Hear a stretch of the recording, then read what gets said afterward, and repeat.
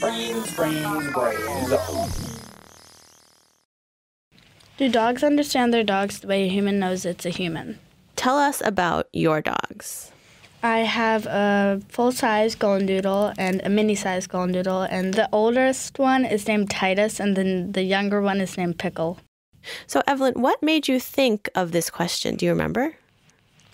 I was laying in bed with my dog, and I was just thinking, does he realize that he's a dog? Because sometimes I think he thinks he's one of us as a human, because he lays in bed with us the way we lay in bed. He sits with us in a chair.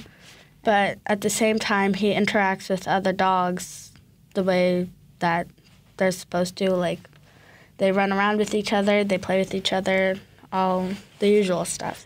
You can go to our Instagram, brains_on, to see Evelyn's adorable dogs.